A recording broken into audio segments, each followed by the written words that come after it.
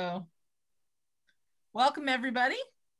I'm here with Dana Knott, who is a core faculty and online librarian, and she's going to show us how to take advantage of some new library content, a new database called Films on Demand. All right, well, thank you, Bonnie, and please call me Dana, everyone, in case you're wondering. I am presenting to you today from Delaware, Ohio, which is just outside of Columbus, and it's 65 degrees, and the windows are open. And feel free to ask any questions when they come up. Also, if you want to put something in the chat, I know Bonnie will be keeping an eye on that. But yeah, feel free to interrupt, or if I go too fast, I can definitely take time doing some of these things. And if you're able to, feel free to pull up a browser. And if you want to start going through some of these things, as Bonnie had mentioned, she will be posting the slides in a PDF, and there are links throughout the slides. So if you wanted more information about a certain aspect of this resource, then you can go back into the slides, click on the link, and it will take you to the help section offered for Films on Demand. So let me give you a little bit of background about what Films on Demand is. It is an online database that is focused just on streaming content. And a lot of that content will be educational videos, mainly documentaries as well. And if you are interested, you can find it by going through the library page, clicking on that A to Z databases list, and you'll see Films on Demand listed. And what's great, we are very hungry to connect our students to various forms of learning, including streaming media. And especially in this time of the pandemic and a lot of people being moved online, this is a great resource to connect you to some great documentaries. But before we really dive into Films on Demand, I just want to give a little bit of context as to how and why we have access to this resource. So Antioch Library is a member of a library consortium called OhioLink. And it's this library partnership of college and university libraries across the state of Ohio. And through OhioLink, we get a lot of different resources. And we also pay some of our own separately as the Antioch Library. But during COVID, the governor of Ohio had set up an emergency education relief fund, part of the CARES Act, and they had given OhioLink a good chunk of money to offer some resources to instructors to kind of augment or enhance their online teaching. So a couple things with that. We do now have connection to permanent resources such as Sage business cases, but some of these other resources are temporary. And I'm sad to say that Films on Demand, currently we have access through May 31st, 2022. So I'm all about us using this as much as we can. And maybe if the library gods are good, this is something that can continue. It's not something we are sure as a library at Antioch, whether or not we would be able to purchase separately outside of our partnership. But seeing that we do have access, I'm all about using it. It's kind of like having that coupon that obligates you to go and use it. So a couple different things with Films on Demand is that it's a source that you can immediately access through the A to Z databases by authenticating with the library, but it also gives you an opportunity to set up an account. But before I talk about that, let me just show you from the library page what we would be dealing with. So I'm in my A to Z list, and I'll just click on Films on Demand. And here's our link. And you'll see that it has a lot of the content that is divided. So if you have an area that you want to jump right into, you can either click on the complete collection or be taken directly to your subject of interest. So we can see education, English, environmental science, history, music and dance, psychology, sociology. So there are a lot of different subjects that we have access to. So if I click on that films on demand, it's going to ask me just to authenticate. Let's see if I can even remember my password. I only type it in how many times a day. Okay. So you can see that once you hop into films on demand, that it will take you to our landing page. And it's just a nice little place to even browse. You can see that we have PBS, exclusive content. You can see some of the specific producers, BBC Learning, ABC News, etc. And then you'll also have popular documentaries. You'll have Ken Burns documentaries too. And so there are quite a few different ways to explore the content. And you can see that we have highlighted some of the areas of interest to Antioch. Here, environmental issues, psychology, political science, and you can also see that March is Women's History Month. And so it's highlighting that content as well. And you can even see there's some TED Talks in here too. So it gives you a wide variety of different things to search. So right now I'm just authenticating to this source with my AUE ID and my password, same as AU Direct. And I can pretty much just play around with things, get the information I need, share a link. But there are some advantages to setting up your own profile. And with that profile section, you would just click on that, and then you could just sign up right here. And the reason for that is because you can do a lot of nice little features when you have an account. So some of those things would include creating your own playlist, setting up folders to organize some of your videos of interest, embedding quizzes into videos if you wanted to, and a whole lot of other things. You can customize your experience. You can default it so that videos automatically play, or you can set it to APA, all sorts of little things. So I always encourage people to go ahead and create the account.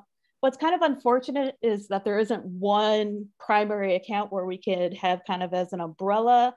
A lot of these vendors, in this case, this is an info-based project, really want us to create our own account. So let's see if again, I'm so terrible at password kind of stuff.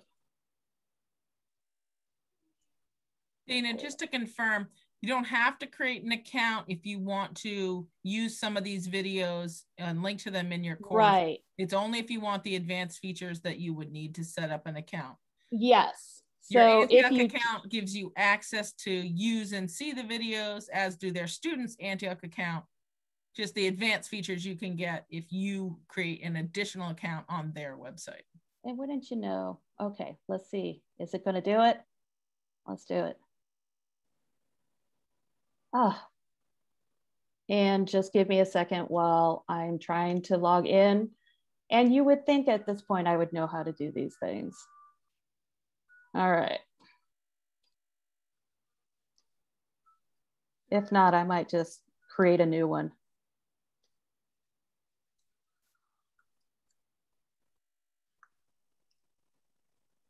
Let's see. Raise your hand. I don't know what I did. I thought I typed, it's probably bad typing on my part. And so you can see here, I finally got in. Oh, well, obviously I saved the wrong password. Okay, so once you create a profile, a couple things to consider.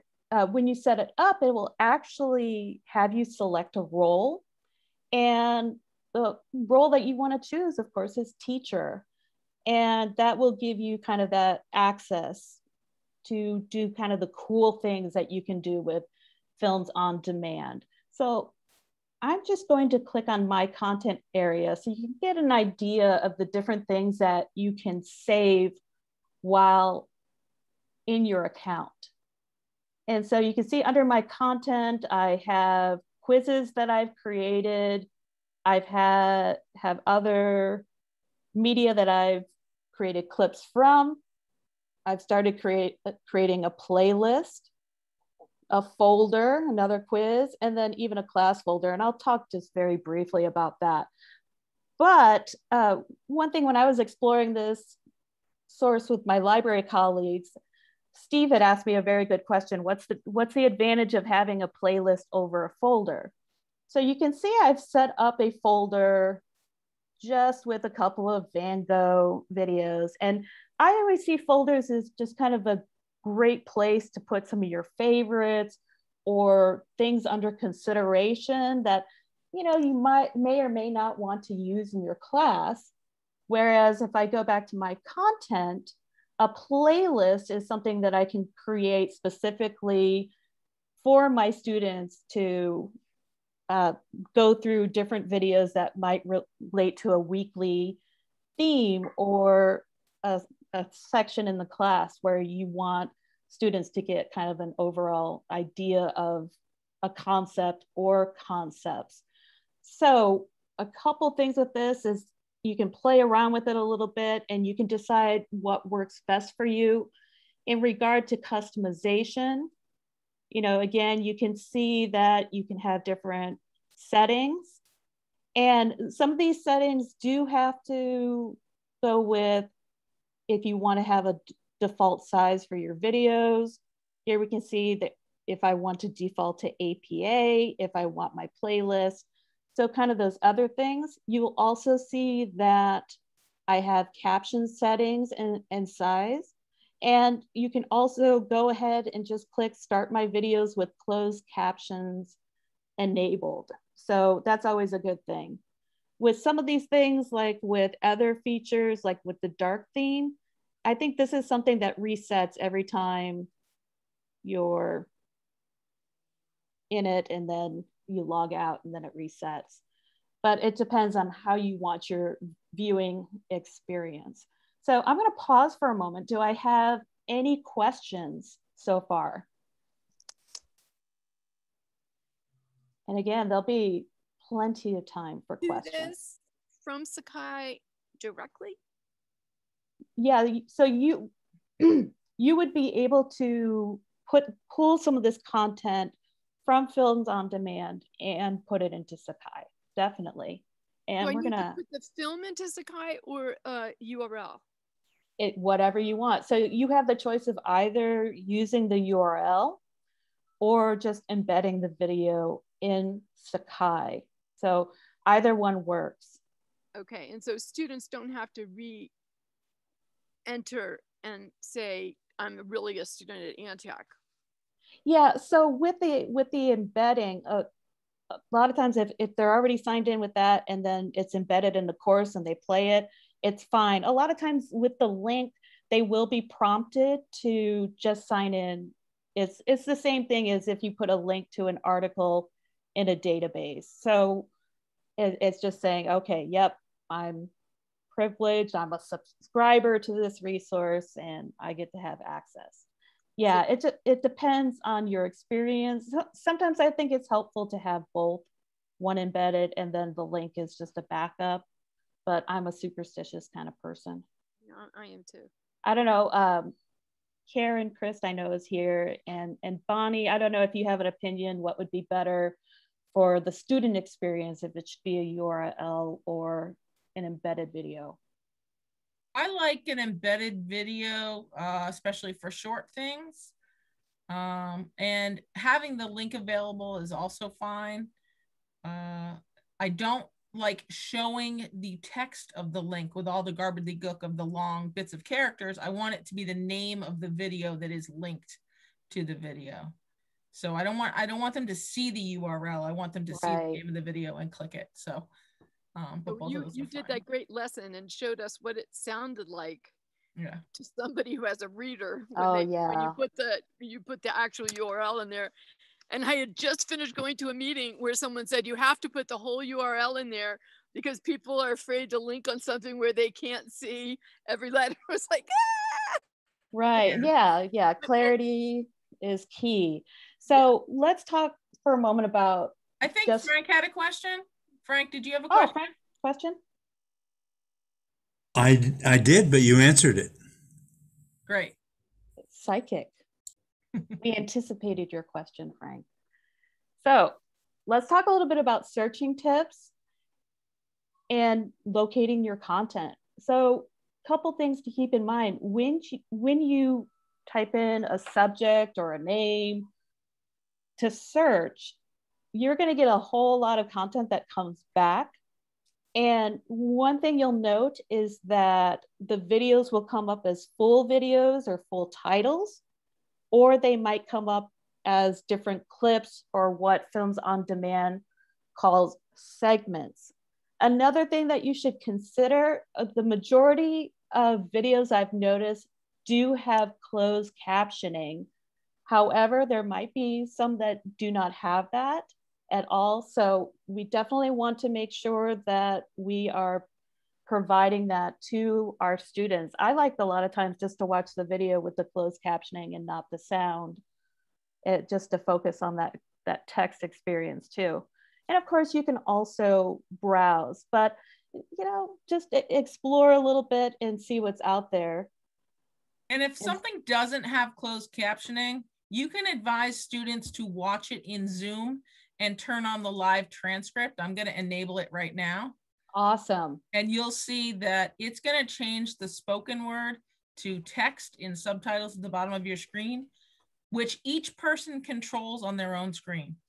I just turned them on, so they're awesome. available for everyone. But if you don't want them, you can now click on your live transcript button and you can hide the subtitles if you don't want to see them. And you'll also see that some of the videos have an interactive transcript, and that is also searchable too.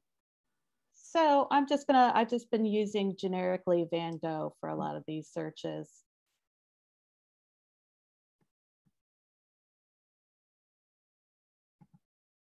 And so you can see that I have 356 results. And as I look at these results, you can see that some are identified as a segment. So this might be a point where you want to use some of those filters. So if I look here, there's a little more filters button. And under all formats, you can see that if I want to see the entire series, and there are a number of series in here, I can limit it to that. If I don't want to see all these clips, and I just want full titles, I can click on that and then it updates it. So now I am seeing the full video right here. And Benedict Cumberbatch, any fans in the house? So a couple different things that we have going on. I have a preview button where I could look at a little bit of the contents. This share button we're going to talk about in a moment. And then this add to button. So we can see that right away I have add to, playlist, and favorites. So I can click on that. And the first time that you are creating either a favorites or a playlist, you'll want to just create a new folder. I happen to already have my Van Gogh folder right here. You can also click to playlist. And the one thing about the playlist is you can decide whether you want your students just to watch a few segments. So I can choose different areas of exploration. Maybe I just want to focus on Van Gogh's ear mutilation because I'm obsessed with that whole story, and add that to my existing playlist. So you have a number of different choices. For now, I'm just going to put it in my Van Gogh folder and save. So if I go to my content, you can see that there's my Van Gogh folder has gone to 3 items. And if I'm like, oh, maybe I'm just gonna delete that or delete a video. So you're able to change things. One thing, we're not gonna go too in depth today about adding YouTube videos, but you do have that option if you're creating a playlist and you want a YouTube video in that works as well. So once we get to kind of adding it, let's talk about getting content into Sakai. So you'll see that we have our share to button right here. If you're working with a student and you're like, hey, I think you ought to check out this video, you can directly email to the student. But those of us who want to add the content to our online course, we can just click on that embed link. So a couple different things to think about when I click on this. You'll see that this top one is the record URL. So this will take me to the entire video. Right now, I'm just in a segment.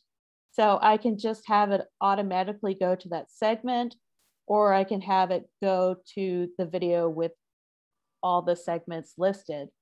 I can decide what size I would like. I just go with medium most of the time because students will be able to enlarge it in Sakai if they wanted to. They can do full screen. And then here is my embed code.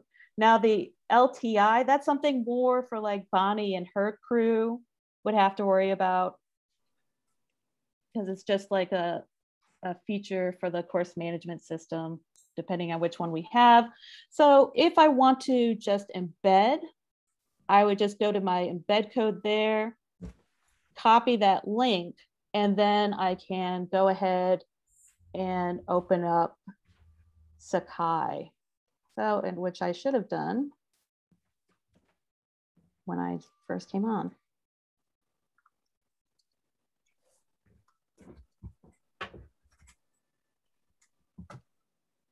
Okay, so if I pull up my Sakai,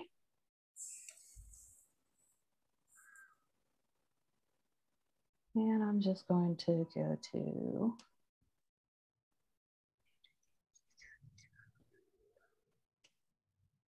just an old course shell of mine. So what I've done here is that I just have gone ahead and created just a little section of my course on course videos.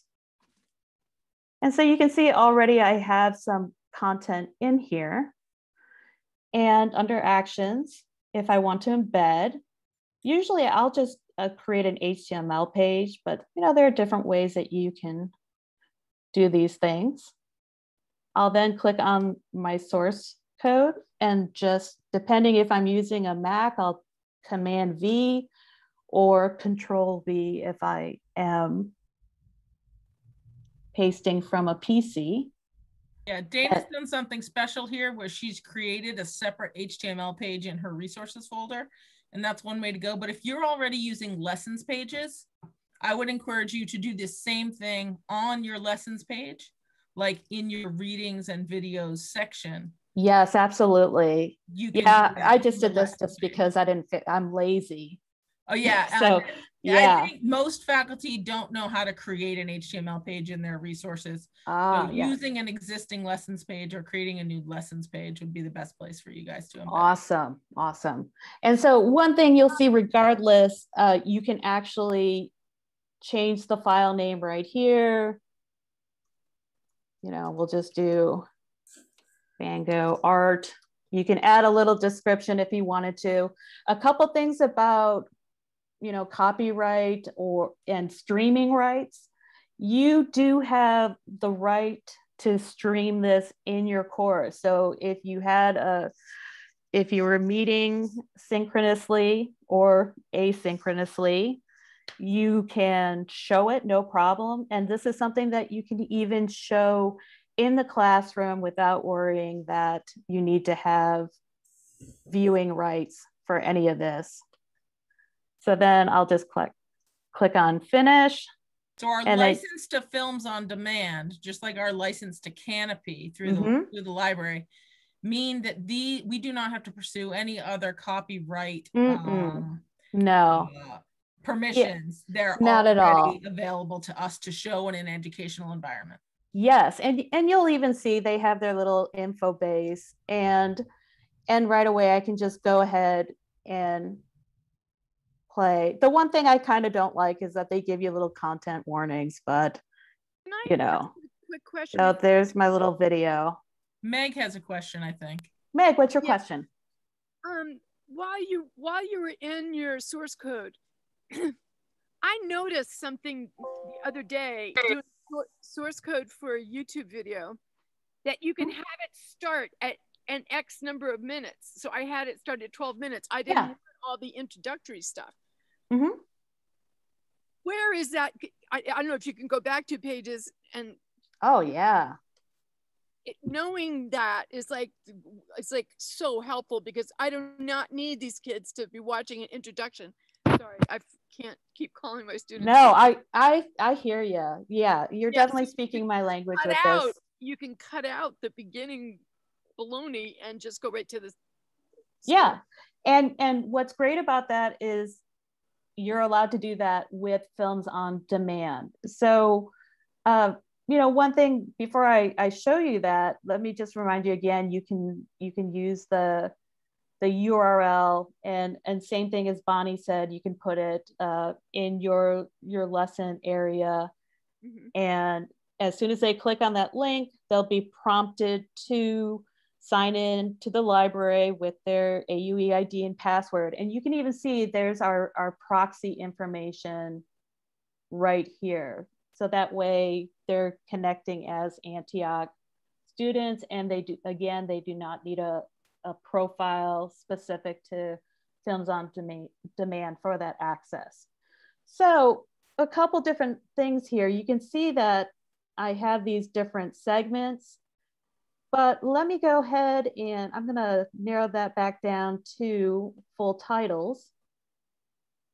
And when I look at the full video here, if I click into it,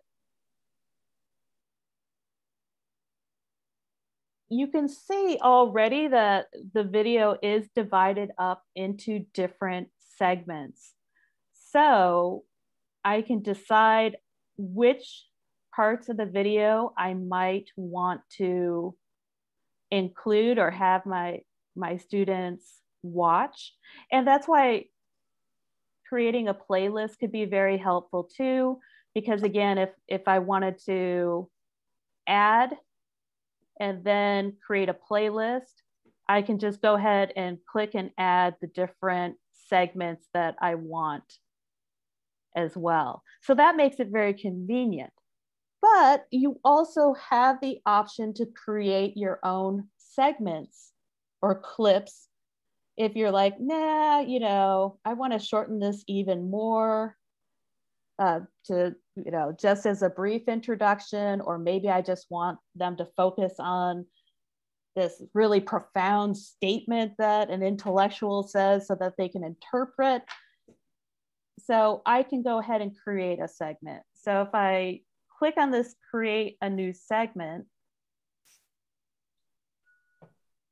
you can see that this will open it up. And what I can do is I can play my video. And if I wanted just to set the time at the beginning, I can do that. And then I could play it and then select the end time. And I should have played that to take it there. Let me do that for a second.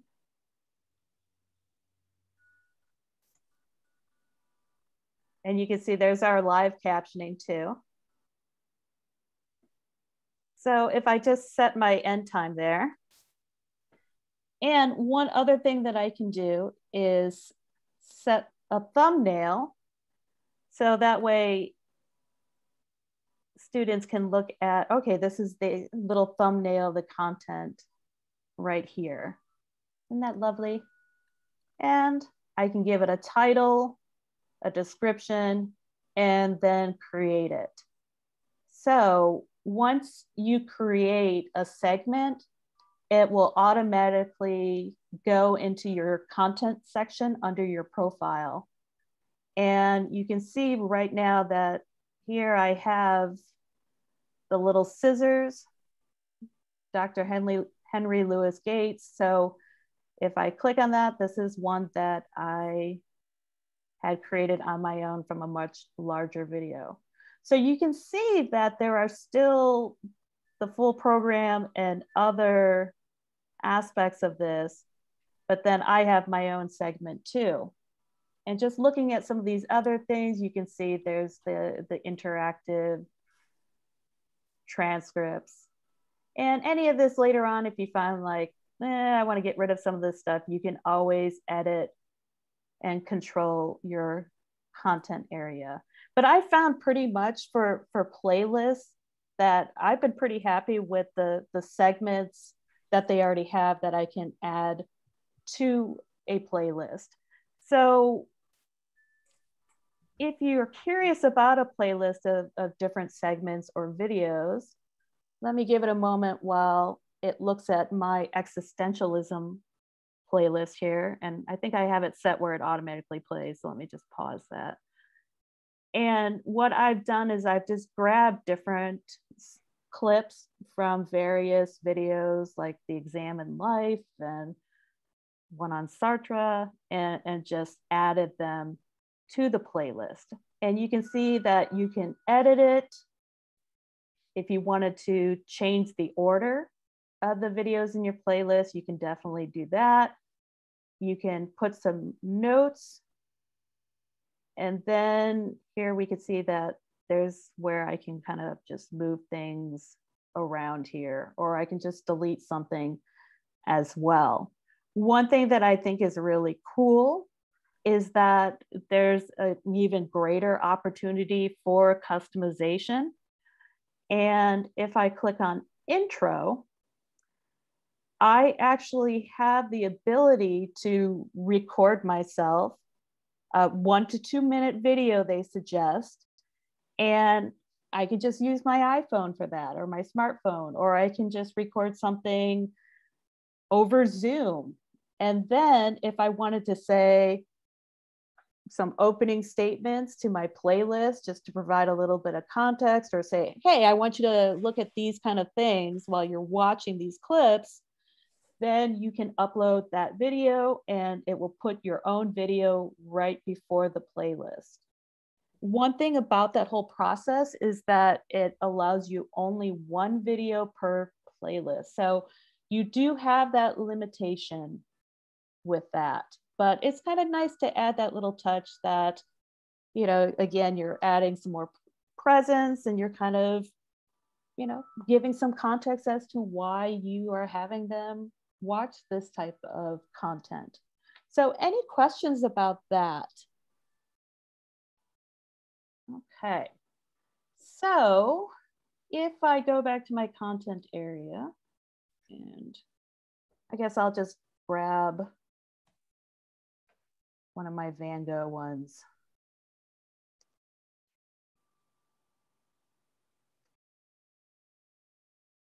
One feature that you do have is to add a little bit of interactivity to your videos. And again, it really depends on whether or not you think it would be effective for your teaching, or maybe it's just something that you want your students to think of. But there's actually an option where you can incorporate a quiz in your videos. And if we are in the video here, right next to the live transcript, you'll see that there is a quiz option. So you first just give your quiz a name.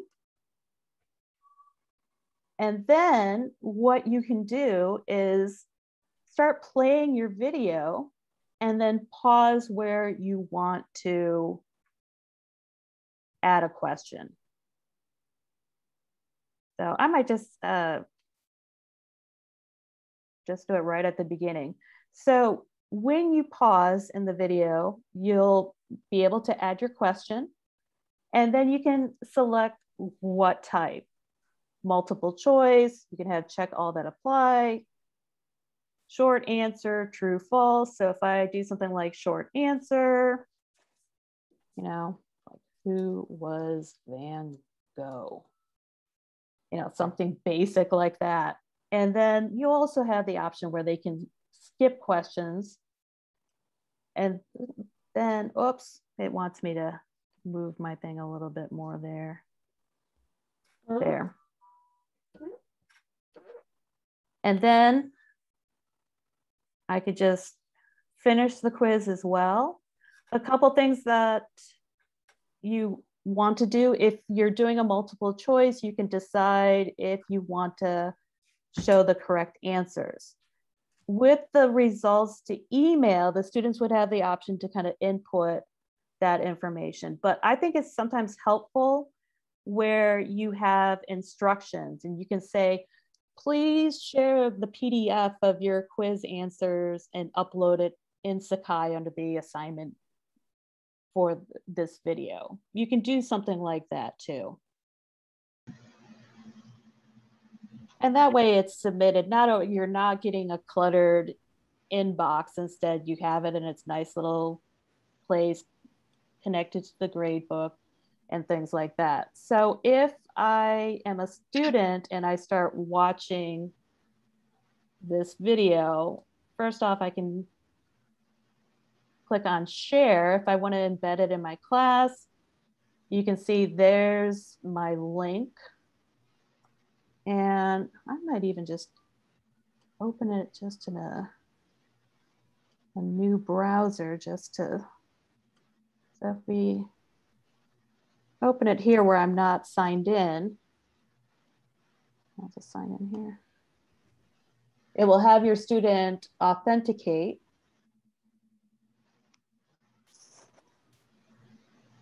And it's thinking. And it will take them right to the video with the quiz. You can see, watch this video and answer one question, and then your teacher note. And so you'll also see in the video where the question will pop up.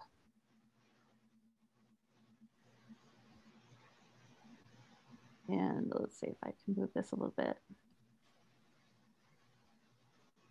And I think it's making the student probably actually watch the video. So we'll speed it up a little bit on 2 time here.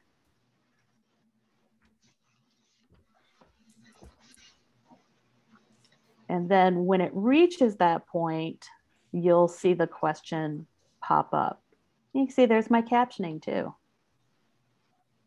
So while we're waiting for it to hit that question, do I have any questions for you about quizzes? No? And that's why I'm like, I should have put it 20 seconds in. But it's really up to you. Sometimes you don't even really have to put a question. You can just put, hey, pay attention to this part here. Or we're going to talk about this segment in class. Later on, be expected to make a post about this. So Dana, yeah, so yes. The value I think I'm really seeing is that these are high quality documentary videos that we can trust the content in. You can give the full length video, or you can give the pre-segmented videos just so they can just watch small portions that you want them to watch. And we can create playlists and embed these things in our Sakai site, and some extra bonus features with quizzes, custom cuts, and things like that. Yeah, absolutely. I mean, it is a curated collection. The one thing that we want to pay attention to, of course, is that, there are various views about different topics and things like that. For like this one example, I can see that, they talked about Vincent giving his ear to a prostitute, but history has shown that she was actually a cleaning lady at the brothel and not a prostitute. So sometimes you'll have the little details. So you can see we finally hit that part where the question pops up, and then they can put in their answer, and then they could submit it. And then when you get to the end of it, then the student has the ability. And so you can submit it this way as well. This is really great, Dana, because also it's all content. I just spent 2 days at the National Museum of Art trying to get Spanish art from 1500s through 1700s to actually more or less decorate my course. I mean, I'm not doing an art course, but what were people thinking about? What were they seeing? What was the visual in their world? Right. You can't believe how much baloney is in the so-called they call them documentaries, but they're just a talking head like me, blah blah blahing about how Vince Van Gogh is this and Vince Van Gogh is that, and I don't want to know. I want to see the pictures. Yeah, so I mean, work to get the paintings. And depending, some of them have sometimes I've really found, especially when you have reenactments, that they can be a little bit cheesy. So sometimes you can just make sure that they're interesting for your students and that your students will find value. So other things that I can kind of mention with another feature that they have, films on demand. If you would like to have films on demand on your smartphone, you can download the app for Android or for Apple devices. And I've tried it, and I was finally able to log in because I'm always an idiot with my passwords.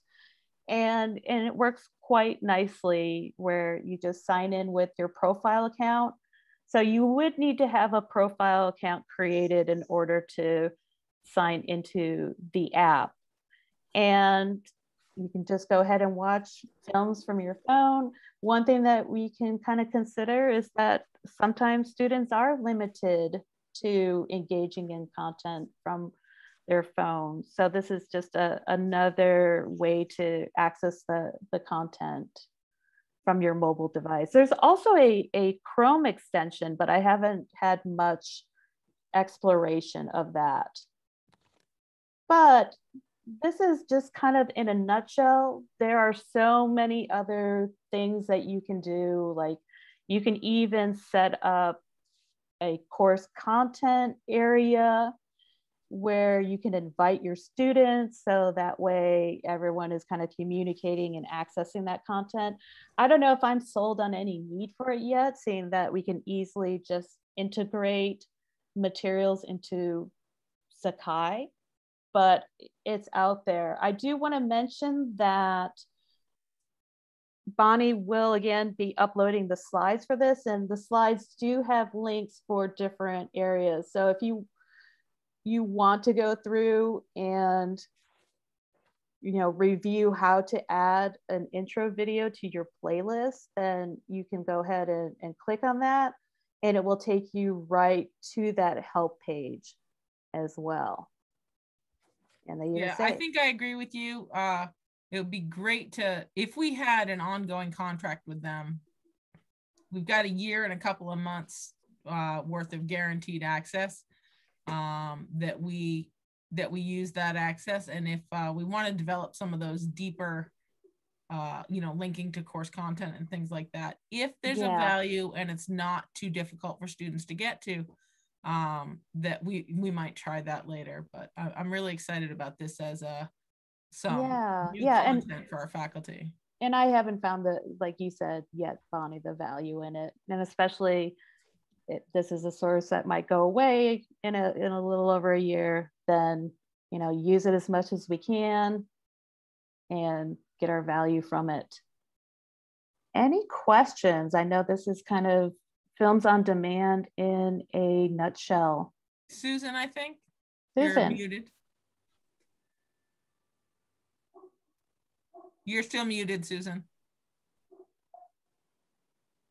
Okay, when you're setting up your profile, are you creating a new one, or do you have to use your Antioch address? You don't need to include your Antioch address, Okay. because if you prefer to use like a different Gmail account or things like that, you can go ahead and do that. It's kind of interesting because it doesn't send you an email for you to like click on or anything like that. You pretty much just add it and then save it, and it doesn't have to be that address at all. Exactly. Okay, and I think it's just because they know that, okay, this person was able to authenticate into Films on Demand, so they're an authorized user. Thank you. Yeah. And you'll see anytime I'll click on that Films on Demand link, I will sign in with my AUE ID and password, and then I'll sign into my profile. Ellen, did you have a question? I saw your audio light up. No question. Okay. I'm not sure what, I probably just bumped it. Yeah, it was just a background noise or something. That's okay. I wanted to make sure. Does anybody want to see the steps of grabbing the embed code and embedding it on your Sakai page again? Do you want to, are you signed in or? Yep. Yeah, do you want to, I would say, yeah, go ahead and give them a better view. Okay. I would So I'm especially going to like knowing where the spot is in the embed code that tells the embed to not start at the beginning. Yeah, If Meg, that was particular to your YouTube channel, and we can customize the embed code. I checked the embed code from Films on Demand. It doesn't have that in there, but I think we could work on adding it. Okay. If we can add it, yeah, in your profile. So if you're going under like your settings, you can set it so that the video automatically plays. So you do have that option. Okay, so when I went in my playlist, you can see that it was already set up to automatically play, but I can turn that off too. Mm-hmm. All right, so you guys can see my screen, and I just found this video on Films on Demand. I click the share button down here at the bottom and it pops up. I choose to copy the embed code, which is just a long snippet of code. And now I pop over to my Sakai class, and I'm in a lesson on week 5.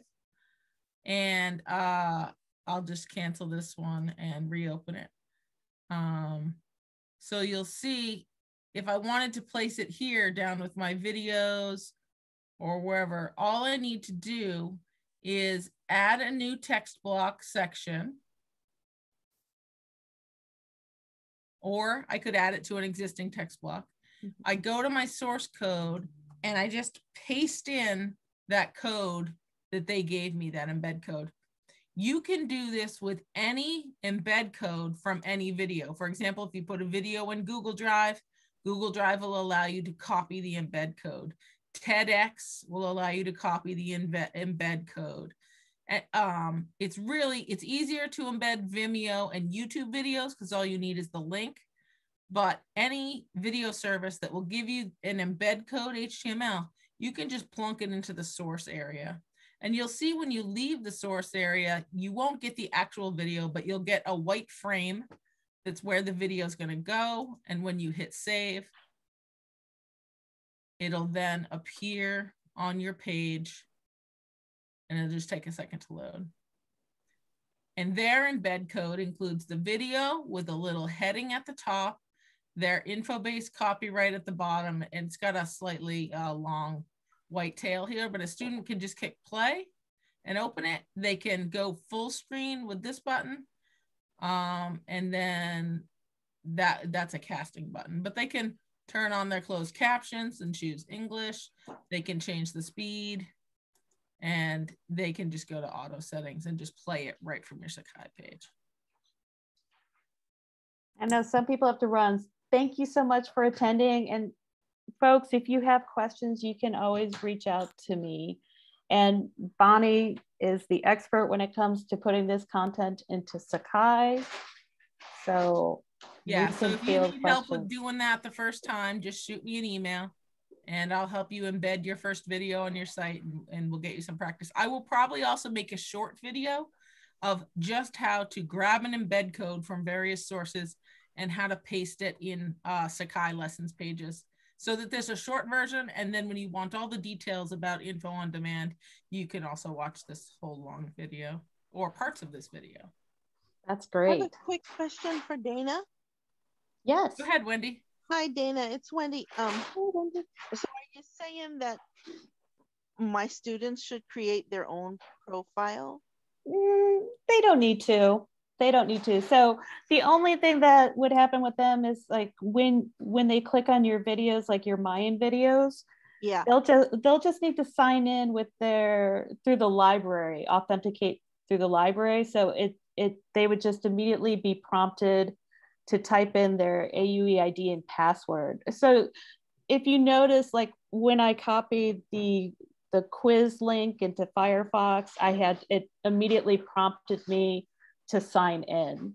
And so that's what your students will be prompted to do. Just like if you had a link to an article in a database, they would click on that link and again, just sign in with their AUE ID and password.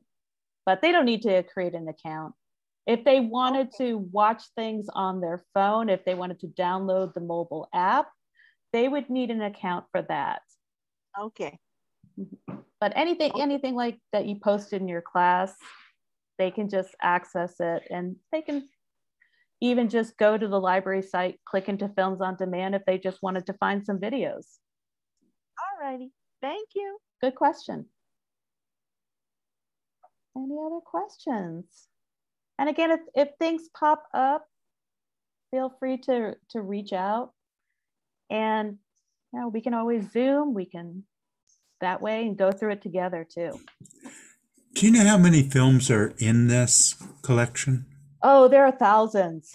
There are thousands of films. I mean, the other day we were just exploring how many psychology films there were, and there was like 3,000 of those. Yeah. So Well, I put in statistics, and there was 2,600 just for statistics. Wow. So wow. It must be big. Yeah.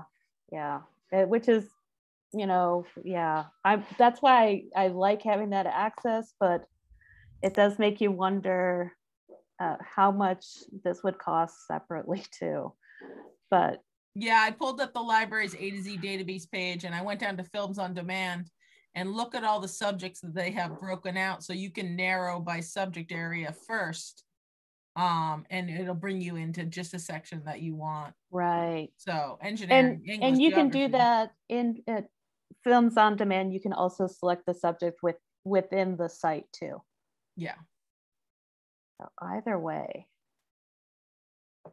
We can see that they have 36,000 titles they're mentioning, and probably growing. Yeah. I love having access to information, but it's also maddening at how expensive information is too. But I hope in the time that we have it that y'all use it for business or pleasure, enjoy it while it lasts.